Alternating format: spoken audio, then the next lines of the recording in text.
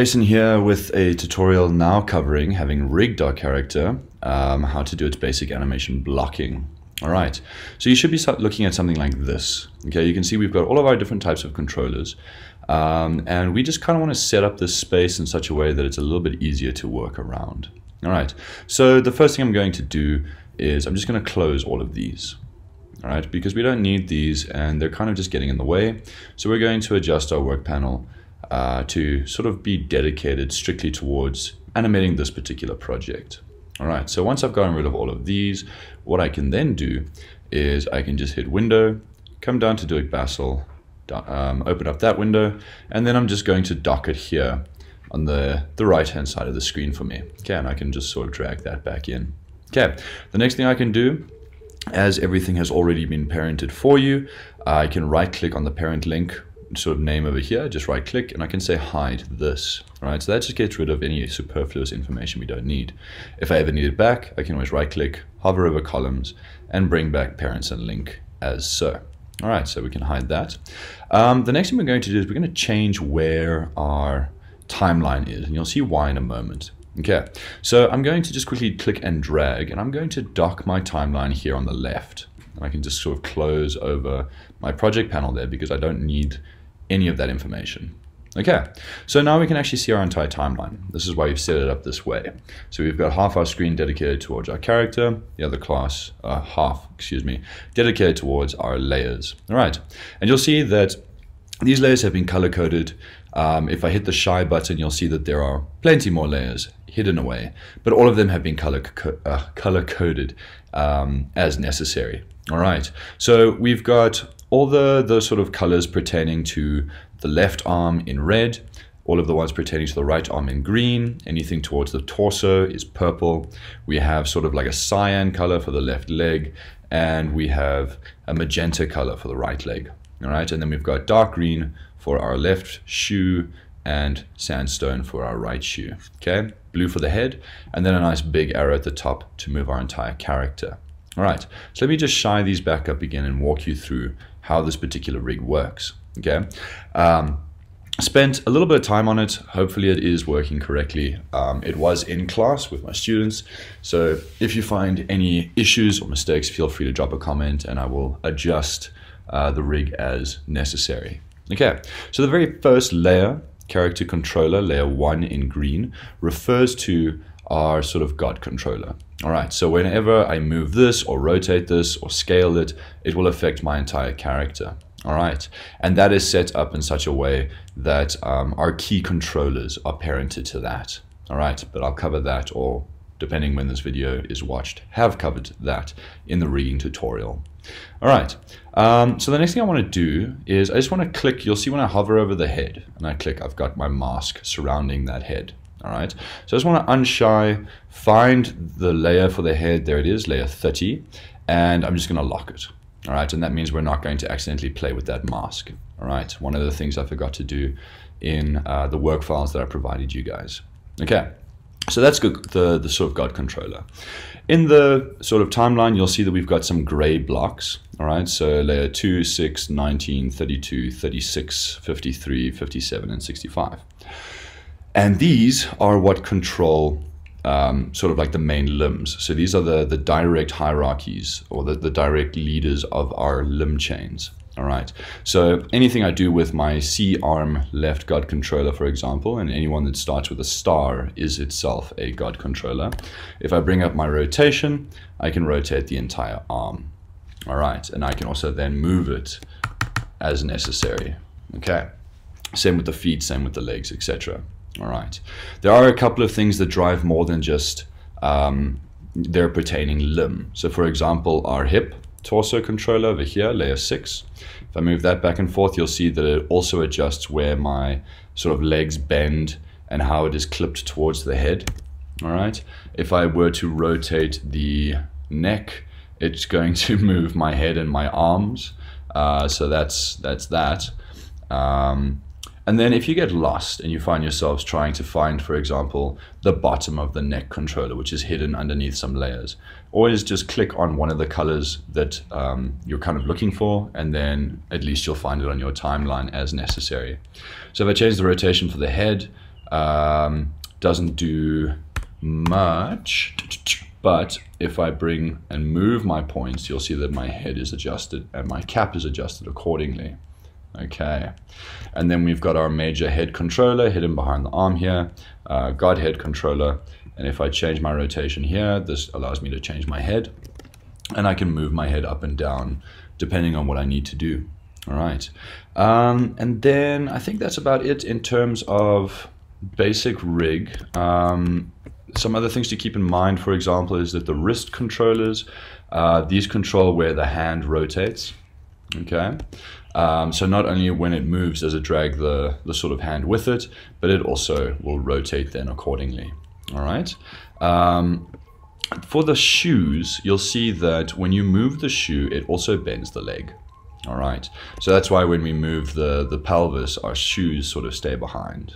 Okay, so that means that we have this controller to add some rotation to the shoe as necessary, and the shoe can actually then drive the position of our leg. All right, so it's going to take a little bit of work. It's not a controller, right? These are all just bones created from puppet pins. So moving the foot is not going to drive the knee up and down, but it will sort of provide a little bit of intrinsic bending to begin with. Okay, let me just zoom out over here. So what we want to do with this is we kind of want to block out the major keyframes of our animations. All right, so you guys have recorded your trial video footage, right? So you know what kind of poses you want your character to be in. And the purpose of this tutorial, which will hopefully be a bit of a quick one because the process is actually quite easy, is just to walk you through the blocking process. All right, so blocking out our key poses and then allowing us to add our smooths and our in-betweens later down the line.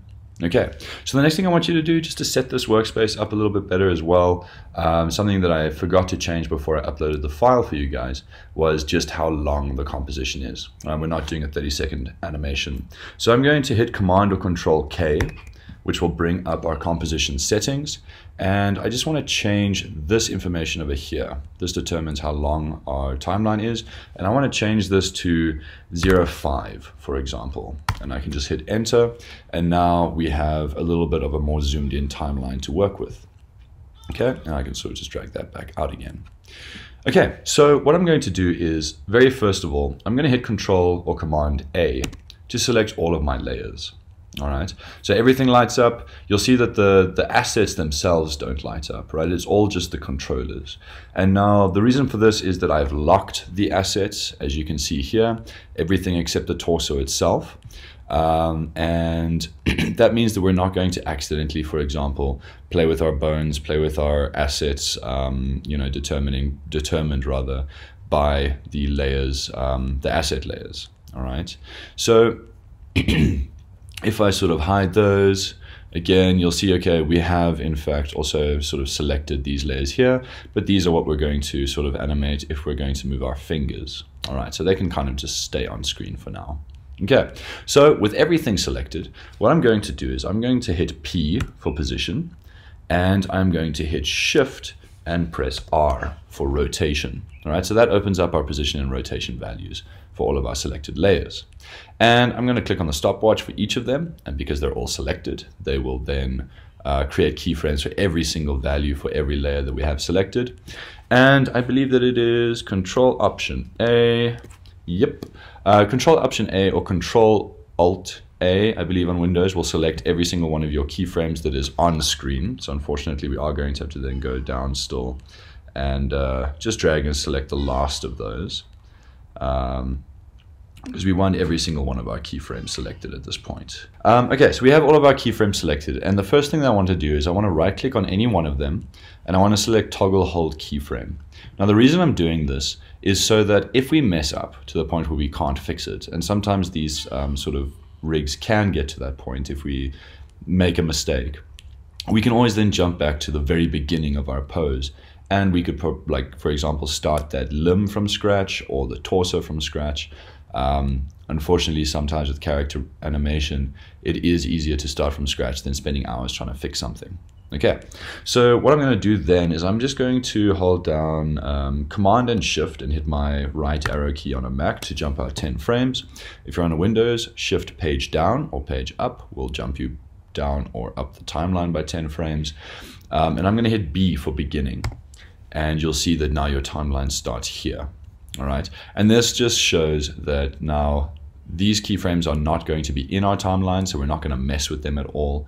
But at least it means that they are now going to be blocked for us. Okay, and then I'm going to create some dead keyframes or some blank keyframes and just sort of just click on these little diamonds here to again just start us from scratch. All right, and this is just going to mean that once we apply easing to these keyframes, they're not going to accidentally read these keyframes at all. Okay, even if we do accidentally add easing to those.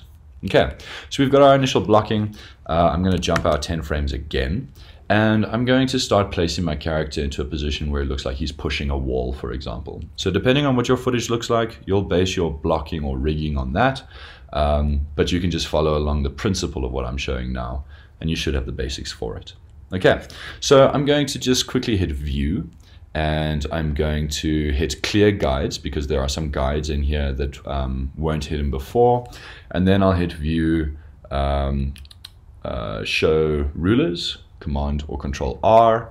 These will pop up, and I can then just drag out a marker to essentially just give me an idea of where this wall in inverted commas will be. Okay, so the first thing I can do is I'm not going to have my character be in this sort of T pose. The first thing I'm going to do is I'm going to rig up our character so that he's in a neutral standing pose. All right, so 90 degrees on that arm. Holding down Shift and using my arrow keys, I can just move my arm into the correct position. Let me hit Command or Control A here and hit U, and that will just collapse all of my layers for me quickly. Grab this and take a look at the controller for our right arm, so that's layer 32. I'll just type in 90 degrees there, and I'm going to lift the position of that arm, slightly higher to sort of sell the idea of that foreshortening. All right, so see how then it's not directly in line with the other foot, the other hand, sorry. Where's my mind today? And then the next thing I'm going to do is I'm also going to grab layer 65, and I'm going to shift that up slightly, but I also need to grab the foot controller. So that's layer 57 and 65. And I'm going to move those up ever so slightly, like so. All right, and that just gives us the idea of the foreshortening as well. Okay, so the first thing I'm going to do is I'm going to, now that I have set these keyframes, jump out another 10, and let's start off with some rotation. All right, so I'm just going to get my arm into like its basic position, like so. And then I'm going to adjust the hips. So I want my character to essentially be leaning into the wall at this point. All right, so I'm not doing any in-betweens. I'm not going to focus on him getting to the wall. For now, I'm going to focus on his reaction to already being with the wall. Okay, so this foot, for example, I might actually move slightly forward and then bend the knee. And that's going to sell the idea that he's putting a bit of weight into it. I can rotate his head with my layer 19, the God Controller head. Let's add a little bit of rotation to that. Okay, and then also then just grab our neck position, lean that forward a little bit, and then I can grab the head and move the position as well. All right, and I can grab layer 26, the bottom of the head, add a little bit, sorry, not rotation, position rather. We can sort of just suck that back into the body like so. And I can move the tip of my head to push my head down slightly. All right, then I can grab the God controller for my right arm, layer 32, and I can bring that rotation up slightly like so. Okay, so like -15, for example. And because we don't see the shoulder, we can actually push the shoulder up behind the head a little bit more to help sell the idea that we've got that shoulder like lifted up in its position. Okay, I'm going to bend this elbow up slightly. I want it to look as though he's pushing with a bent arm sort of from above, trying to get a higher angle. And I can bring my right elbow down to simulate the idea of pushing correctly as well. Okay, and because we're working with a cartoon character, it's not going to be too big an issue if we sort of foreshorten or like bend his arms, squash his arms a little bit. Okay, then what we want to do is we want to rotate the wrist controllers. So that's layer 35, just straighten our hand there. And then layer 5, rotation, let's bend that arm slightly. Alrighty, so now I need him to be interacting with my imaginary wall. So I'm just going to move him forward. And sometimes if you select the controller, it will accidentally move like the previous keyframe. So we just need to make sure that we select it again and adjust it accordingly.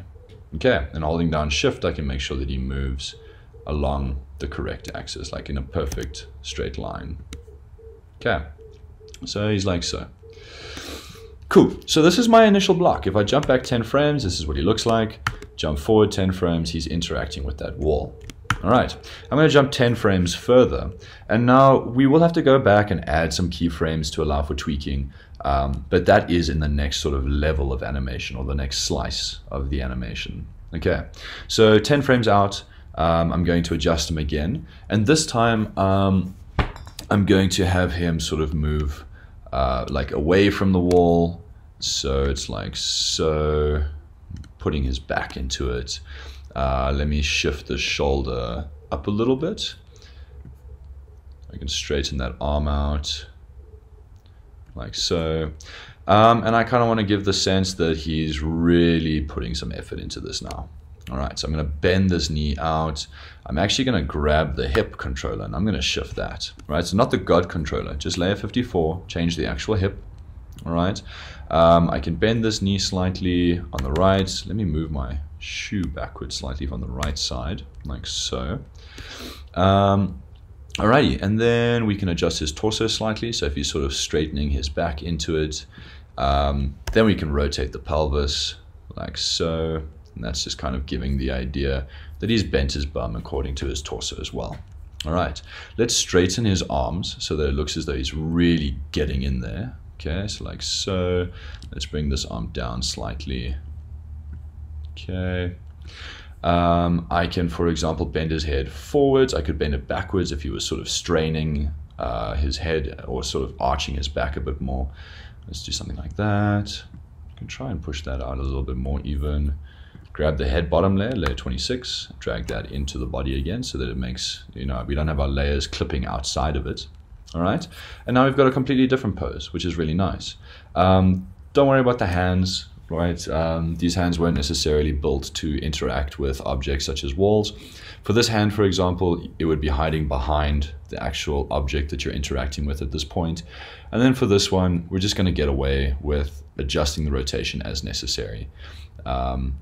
Maybe we can hide the thumb behind that object as well, and it will just look as though he's got his fingers on the outside of the object and his thumb on the inside. But we can cross that bridge when we get there with our final animation. Okay, so that's what we've got there. And then we could obviously shift up our sort of God controller for all the layers if he were, for example, to be pushing into that and then like slipping. Right, so if he's interacting with an immovable object, then he would push himself backwards. Okay, so now we want to make sure that our feet are looking good, because we know that, well, we'll see in a moment, that just because this is bent doesn't mean it's not clipping outside the shoe. All right, so the easiest way to sort of make sure that you can see your assets without getting confused by all the controllers, sitting on top of them, is we can use our friend DUIK. All right, so if we jump into the fourth panel of DUIK, it's the controllers. I want to make sure that I don't have anything selected, and I can then choose show hide, and that will show and hide my controllers. If I have a controller selected, show hide will affect only that one, none of them selected, and you'll have all of them on and off. Okay, so let's turn it off quickly and let's take a look. Okay, so our ankle is clipping through our shoe, same thing's happening over here. So what we should do is add a little bit of rotation to these elements. So I'm just going to zoom into our shoe over here. I'll grab our God controller, so that's layer 36, add a little bit of rotation to that, like so. All right, and if my ankle is still sort of coming out of the shoe, I can always grab the ankle controller, so that would be layer 56, and I can just move that down into the shoe a little bit.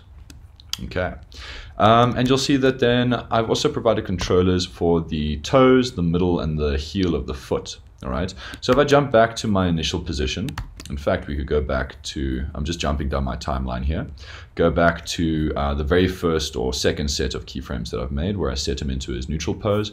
I can bring my rulers down and I can block out where those feet are, where they touch the ground. And this way we're not going to have our feet sort of sliding through the floor every time we try to move. Okay, so we are at this position over here.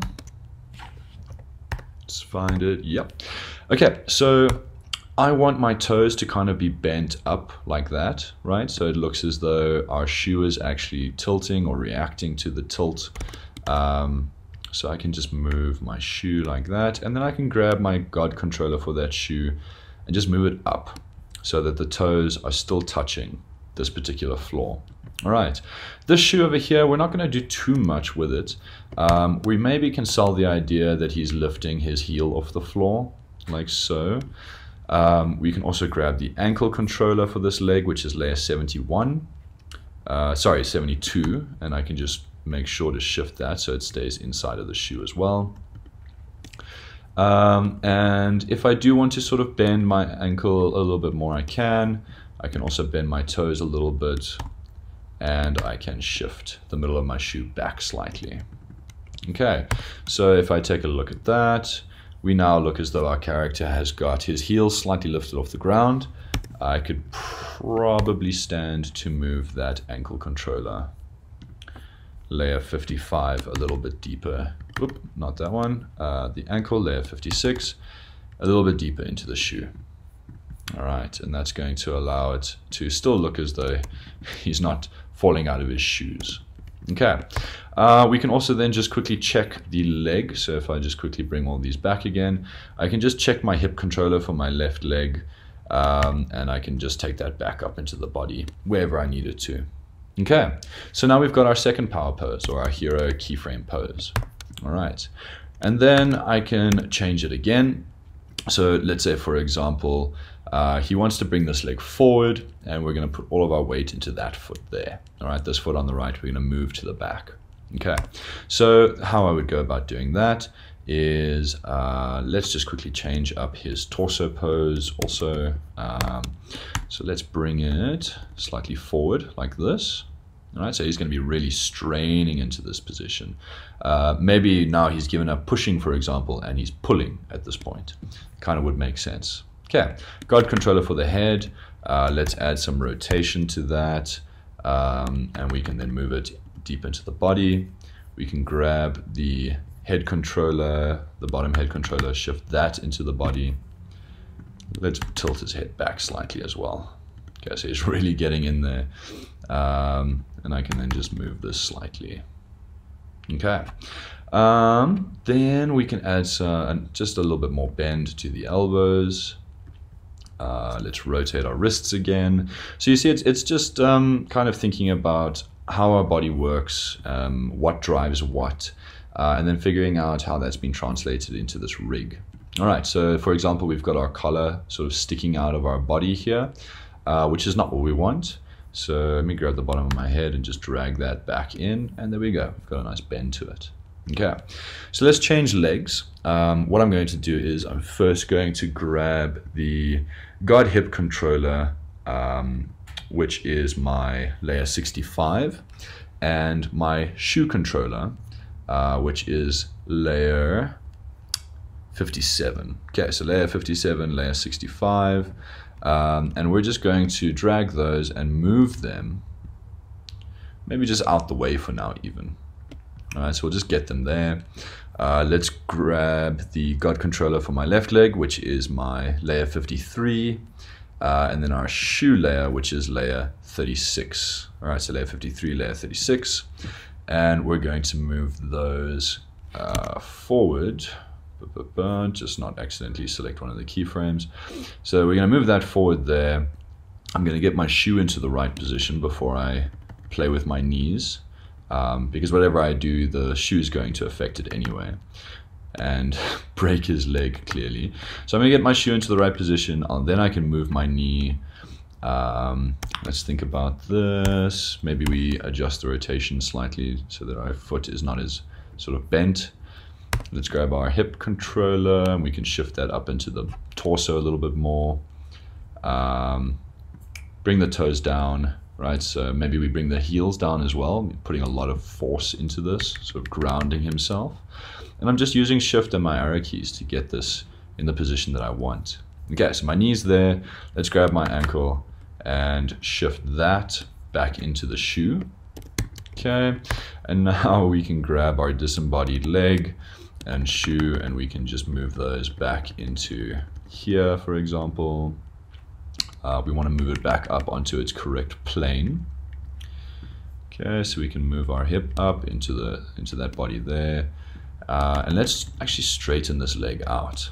All right, so sort of bend at the knee. Our leg asset is getting in the way, so I'm just going to quickly unhide this, find that layer and lock it. Okay, grab the knee. Let's say he's pushing with a straight leg. He's really putting all of his effort and energy into sort of bending his leg out in a pose like so. Okay, and obviously his foot would react to that, so we're going to have to rotate our shoe like so. And this is going to make sure that our heel is off the floor. We can then grab our toes. Let's bring those up. Maybe we grab the middle of the shoe and just shift it back by a little bit. Okay, show hide. Haha, made the same mistake. Deselect, show hide. Okay, that's actually looking pretty good. And then, okay, so he's putting his back into this particular pose. And obviously his facial expressions aren't garnered towards showing that he's putting a lot of effort into this. But, you know, if we turn the face off, he's just going to look like a little cucumber guy. Okay, so let's quickly bring all of these back up again. So from this pose, let's say, for example, we move him even further down the line. Let's straighten our arms again, like so. Let's grab our guard head rotator. Let me bend his head slightly. And I'm going to have him hunch his shoulders at this point. All right. So let's do this, leaning forward, like so. Let's grab our hips. Move them sort of to there. Yep, and then we can grab the sort of stomach one and we can just push it up so it looks as though his torso is really being pushed. We can grab the controller for those hips and just bring his like shirt a little bit higher. We can bring our torso a little bit higher. Might need to fix a little bit of parenting for that. We'll see. If we do, I'll upgrade the file for you guys. Move these up into the hip, and move that up into the hip, like so. Okay, and like I said, because he's a cartoon character, we can kind of get away with a little bit of over-exaggeration, not too much. So we're just going to grab our sort of main controller, shift that up a little bit. We can move our arms back. We remember that our scapula are sort of flexible, but you can shift them up and down and backwards and forwards in our body. Layer 32 for the back of our right arm. Let's move that sort of there. We can bend that elbow and bring his wrist back a little bit. Or we keep his arm nice and long, actually. Why not? It's going to be hidden behind that object anyway, like so. Okay, so there I've got him now doing his push. And if I end my timeline here, so let me just drag that out slightly more.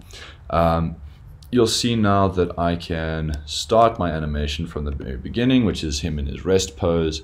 And then I have him going through his sort of little push-pull exercise.